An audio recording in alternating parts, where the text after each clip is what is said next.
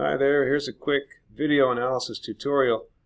Once you enter the link for the software and your license key, you can either choose a file, import a video, or you can use one of the sample videos. I'll use the basketball shot video included for illustrative purposes. Alright, so on the left here you've got a system option.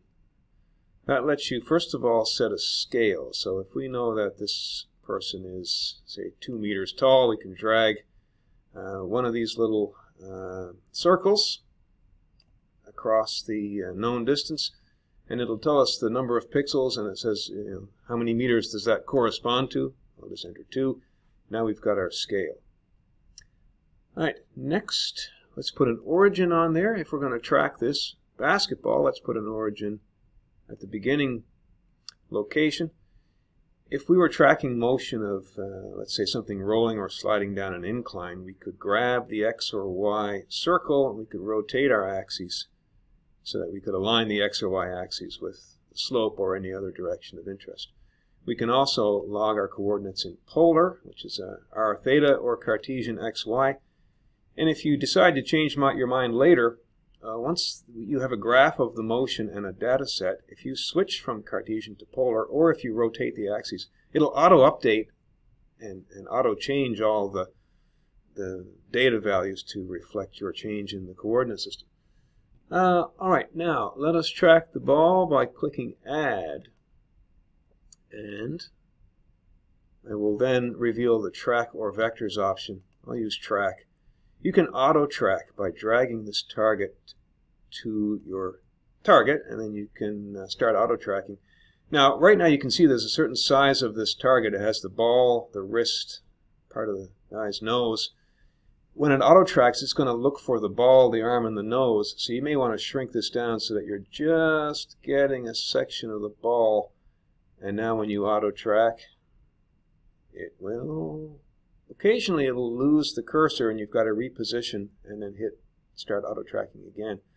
Here we can see that with auto-tracking we've achieved a nice smooth plot of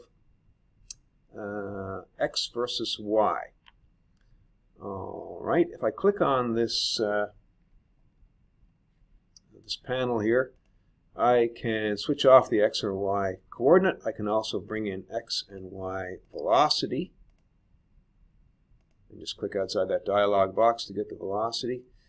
If I go back to the, let's say I go back to the Y position. This is what you might track using the old projectile motion equations from high school physics. I can fit a curve to this by clicking on this graph options. I can apply a curve fit, I can apply linear or quadratic, apply, and it will give me the parameters of the equation.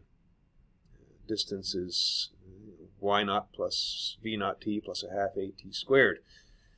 Alright, I can close that down. If I didn't want the first couple of points because I thought they were outliers, I could go down to my data table, I could scroll up, and I could click on row 1, right click, and then strike through, and you can see it took some points off the curve. Strike through there, and I can strike through another one. Alright, and it'll update the quadratic curve relationship accordingly. What else? I can expand the graph or data table to see it more clearly.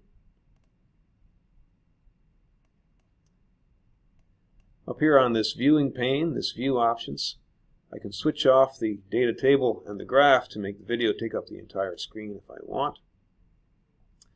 I can enable replay mode, and what this will do, I get a new set of play controls here. It will play the portion of the video I logged, and it'll show you the tracked points. I have to hit the replay button again to get out of that mode. If you wanted to save this, you can click on this little piece of paper here, which defaults to the name Untitled. It will let you export pictures of this, or it will let you save this as a video analysis software experiment, which you can load in, and then you can retrieve this replay with your track points and your data set. Now, I mentioned earlier that you can change the location of the origin and the coordinate system after the fact. looking at the graph and data table there, if I decided that I wanted y to be 0 when the ball hit the ground, I can go into System, and I can drag the origin, and it will automatically update the axes, and it will auto-update the table values. So I can come down here to the ground, and I can see that now the ball is hitting at y equals 0. And if I go over here, if I look at polar, so I can go either Cartesian or polar. Polar, the very last data point,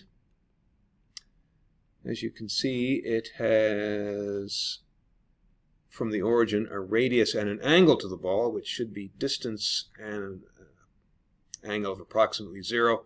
So here are the polar coordinates, 3.4 meters, and theta is 2 pi, or basically 0 degrees, so we can see that the polar coordinates are correct. So we can use either the x and y or the r theta.